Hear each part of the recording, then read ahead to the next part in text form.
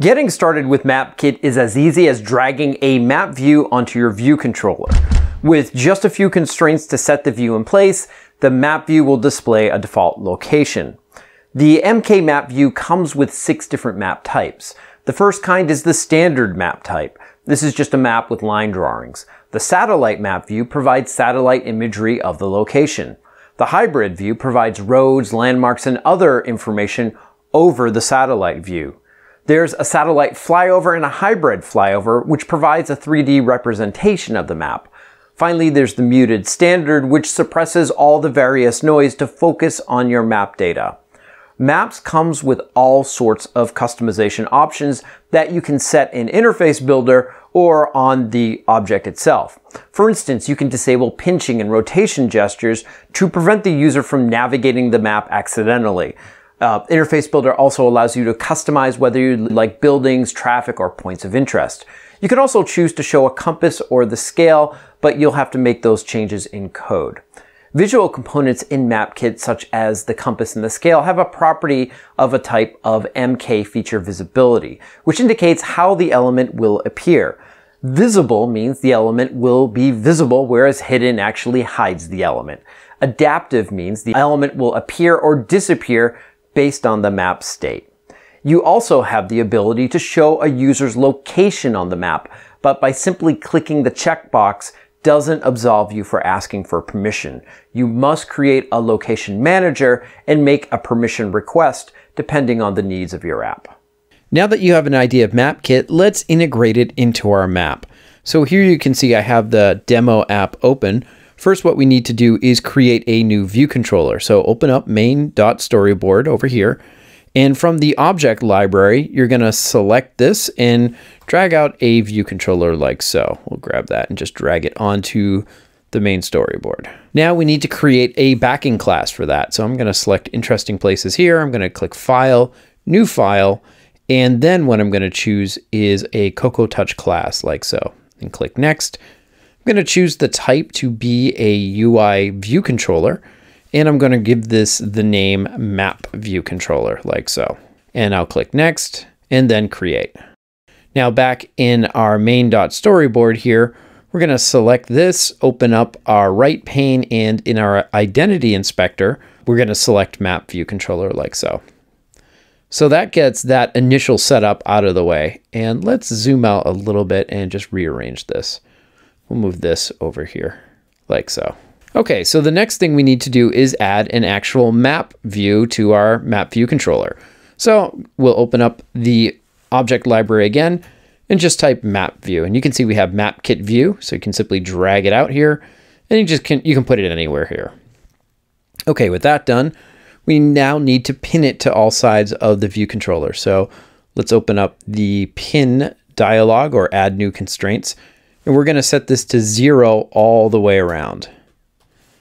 And we're going to uncheck constraints to margins. Then once we're all set, we'll just click Add New Constraints here. And we got this going up here. So let's put that there. Click this button here, Map View, and then we will update constraints like so. Okay, so now what we want to do is make a link to our new view controller. So let's select our other view controller here. And we need to drag a button onto the stack view. So let's open up our object library and just type in button like so. And you can see we have this button option. I'm going to place this underneath address like so. And because we're using a stack view, we get this automatically. We don't have to worry about setting constraints. Next, what we'll do here is we'll give this a name. So I'll scoot this over here. With my button selected, I will open up my attributes inspector.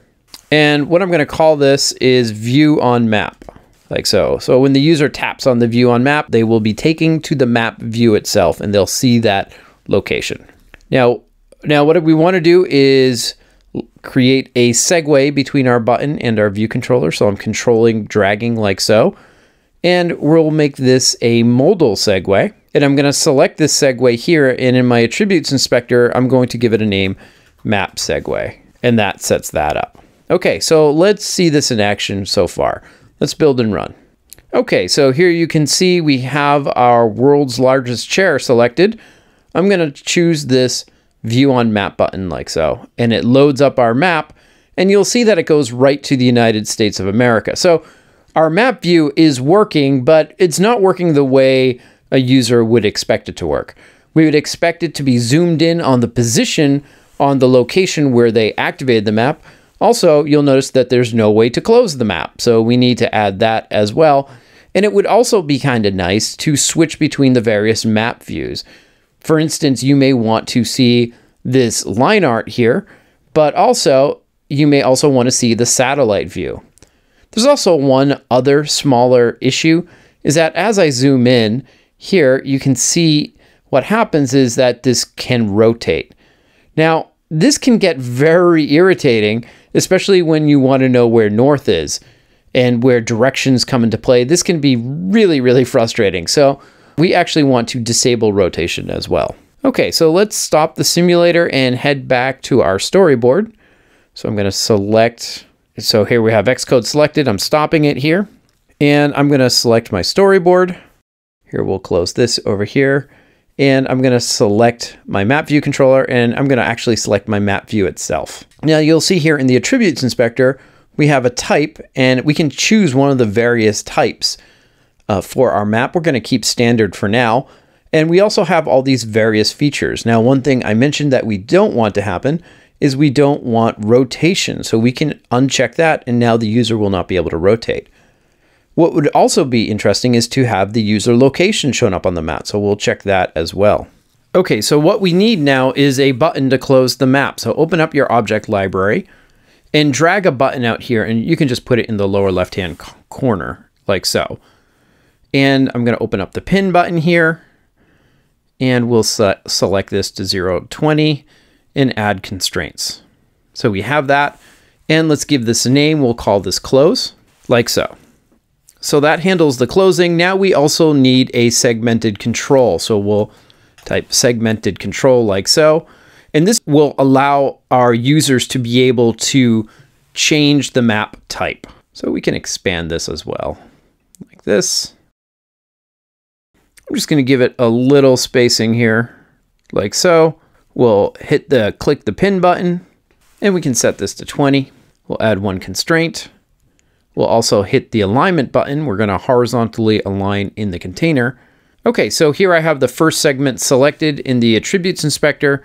I'm going to change this to standard, and I'm going to choose segment 1. And for segment 1, I'm going to change this to satellite, like so. So now we have satellite and standard. Okay, now that we have the segmented control set up, in the next episode, what we'll do is add interactivity so that the user can switch between map types on demand.